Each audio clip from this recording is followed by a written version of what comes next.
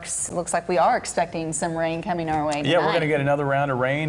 Folks down in Arkansas will also see another round of rain. Looks like, especially on Wednesday, we're going to see our chances overnight tonight. And there it is. Right now on radar, you can see we've got that front line of showers and thunderstorms. That's the cold front. But we've now got activity firing up behind that cold front, back into eastern areas of Kansas. So even though round one may go through your backyard, your chances may not be over with, as we could find some additional showers and thunderstorms later on tonight. Now, as that line was approaching from the west earlier this evening, this was the look off to the west. You could see that cloud bank. Those were showers and thunderstorms back near I-49 earlier this evening. And when they were crossing the I-49 corridor, Morgan Young got this photo of one strong thunderstorm. You can see the shelf cloud right there. These storms did try to organize.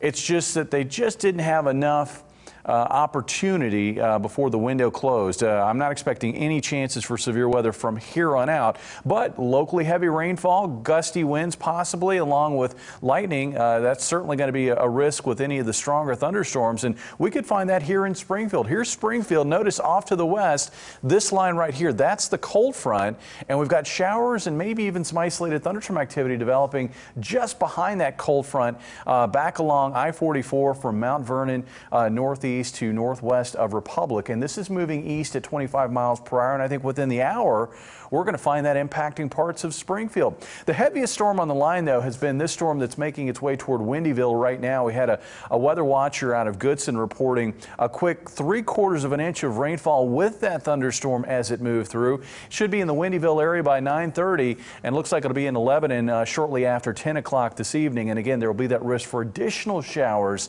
and isolated thunderstorms even later on tonight. The severe weather risk has really been focused further northeast. Still a lingering severe weather threat across parts of Michigan. For us, instability values are going down.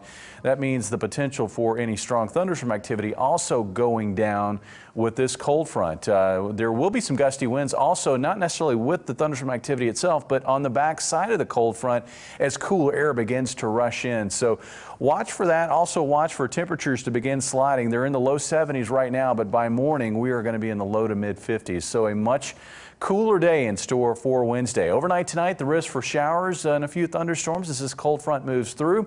Tomorrow, we're going to wake up to sunshine and chilly temperatures, but high cloudiness will spread in by late morning, and it looks like we'll have a high overcast for the afternoon, along with cool afternoon highs in the upper 60s. Our hour-by-hour forecast shaping up like this. This is through midnight. Notice through 3 o'clock in the morning, we've still got that threat for showers and isolated thunderstorms, and we're going to probably hold on to a threat for showers through 7 o'clock in the morning over south central Missouri and north central Arkansas before we find a dry day unfolding, although turning rather cloudy for the afternoon on Wednesday. Low tonight of 54. Looks like even chillier weather possible Wednesday night. Here's a quick peek at how low we've been so far this fall season, and I think we're going to beat these numbers tomorrow morning, and we're going to go even cooler by Thursday morning. High tomorrow of 67 with breezy north winds at 10 to 15 miles per hour. Let's check out that 7-day forecast. See where we're going. Chilly start on Thursday with lows in the upper 40s, high of 74. Looks like a beautiful day, one of the nicest we've had so far this month. Friday, increase in clouds and a high of 77. A front's going to try to wobble through Friday night. That'll keep things a little cooler on Saturday, and then that front wobbles back to the north of the area by Sunday, and we'll find warmer and more humid conditions developing. All right, and what is our Viewers Club number? Number tonight is 132-677, and our jackpot is $1,300. All right, Jamie, thank you.